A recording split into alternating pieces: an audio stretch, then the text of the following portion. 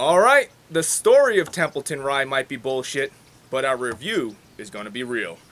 Welcome back to Brolic Whiskey. I'm Metahuman Dave. Just Mike. He's a little on the sick side, but we're going to man up. We're going to get through this.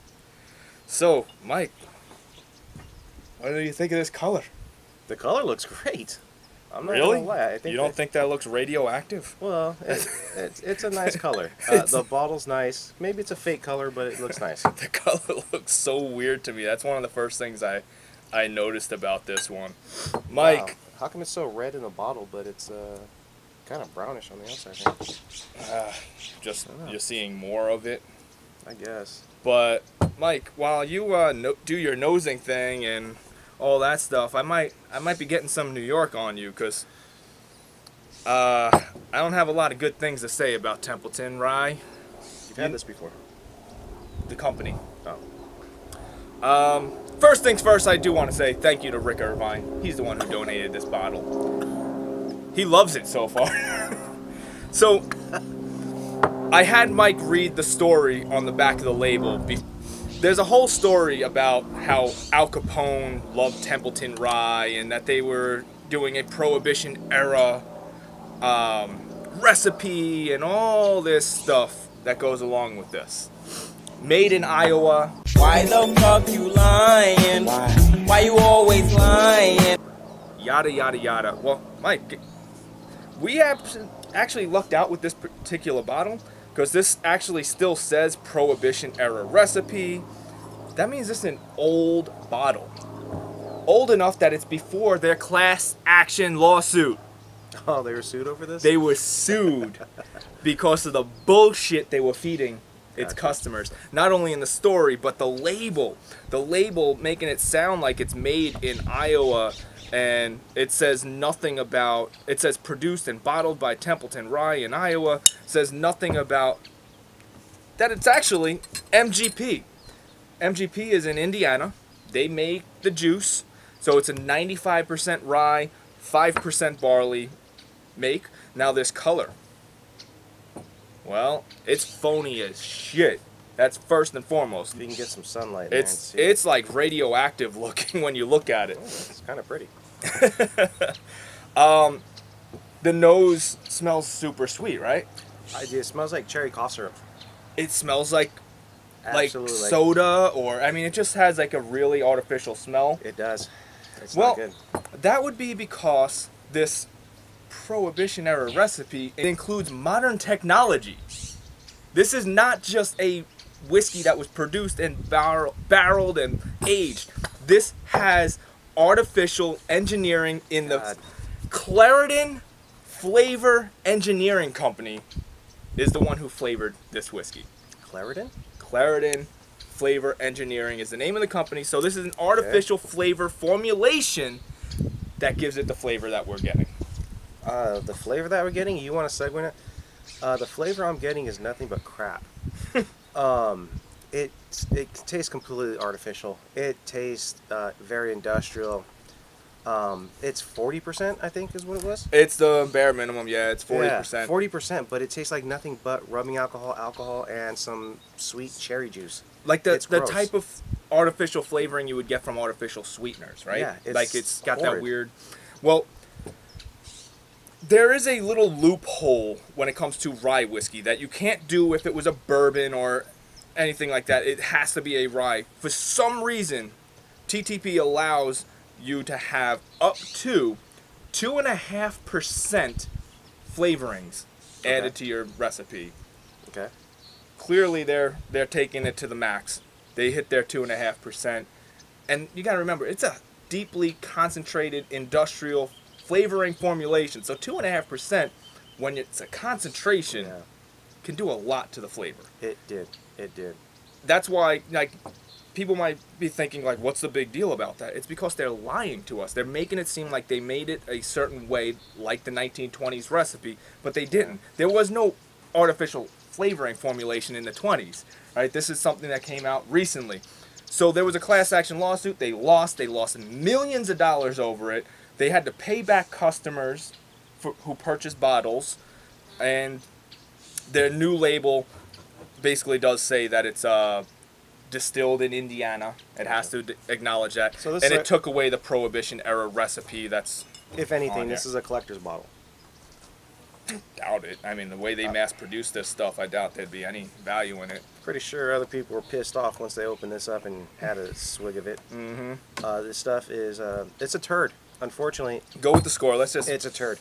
It's down there at the 1 for me. It's a turd. Wow, it's that bad. This is tokey to me, and maybe because I'm sick. But It this could is be. tokey to me. It could be because you're sick. This is a turd. Here's the deal. I almost don't want to give a score because I feel it's unfair. We review whiskey here. This is practically flavored whiskey. Like, I know there's a legal distinction. They say anything of up to 2.5% doesn't have to distinctly say that it's flavored whiskey. But let's be real. We're tasting the flavoring. So it's almost unfair to give a score. But it's fair to me. if this was distilled real, like it actually was aged and processed this way, even at that point, my flavor, my taste buds tell me this is about a 4. Hey, look, they want to call it whiskey. We're going to review it as whiskey. It sucks. Yeah. It's way too fake to be enjoyable. Well, I mean, what I'm saying is we review whiskeys. You're never going to see us review something like Fireball because Fireball's not a whiskey, it's a flavored whiskey. And flavored whiskey is a separate category. It's not the same alcohol. They sound similar, but they're legally not the same category. Yeah, I'm not a fan.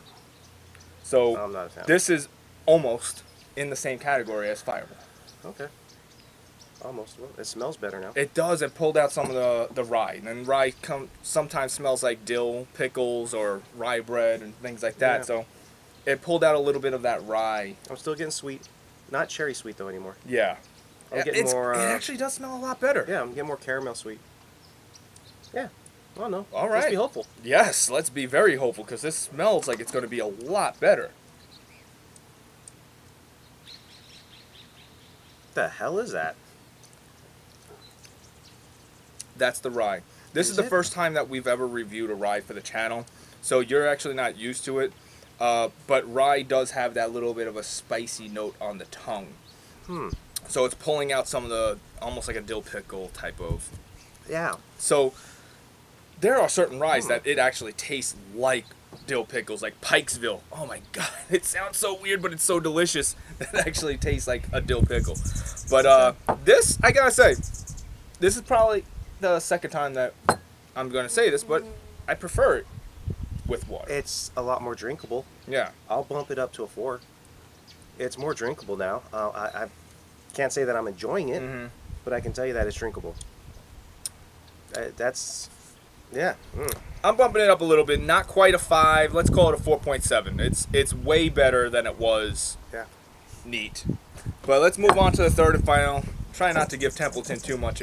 Whoops, sorry about that. Yeah, let's just get through this one. Let's just move on. Let's get through this one. This one's not pleasant for me. Because even though they've been sued, the only thing that really changed for them is that they had to distinctly say that it's made in Indiana, and they had to take out this Prohibition era recipe. Other than that, they're still making it the same way. If it wasn't for the class action lawsuit, they would have never had the transparency on their own, and that's why I don't respect them. You hear me say it all the time. I want a company to be transparent, like a company like Compass Box, a company like Rabbit Hole, who tells you where it came from, what's in it, right? It's nice. It's nice. I got nothing on the weird. nose. I got nothing. I got ice. No, that just smells weird. Yeah, ice and like cleaning chemicals. It's not pleasant. Maybe the ice pulls out that artificial flavor engineering. I didn't really care for it. Tasting it was that could be the worst thing I've tasted on this channel. That's horrible. It is weird. Once you put it on ice, it definitely got very chemical-like. I don't know how people drink this on ice. I'm sure we're going to have some comments from people like, hey, that's my preferred way of drinking it. I love it on ice. I don't know. It tastes like artificial chemicals. It's weird. Yeah, that's I have to do the same score as Mike. This is a 1. I'm not finishing this. Throw it over the shoulder. Salud. With that being said, that was harsh. Fuck you, Templeton Rye. Hey, you're good at bullshit.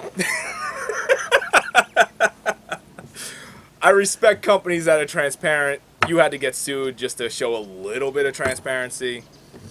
Not digging you. Yeah. I can't suggest this for anything. I wouldn't even suggest cleaning your bathroom with this one. It's probably in the ballpark of a $25 bottle-ish, somewhere in that ballpark. If they pay me $25, I'll take it. I won't drink it, but I'll take it. This stuff's not good.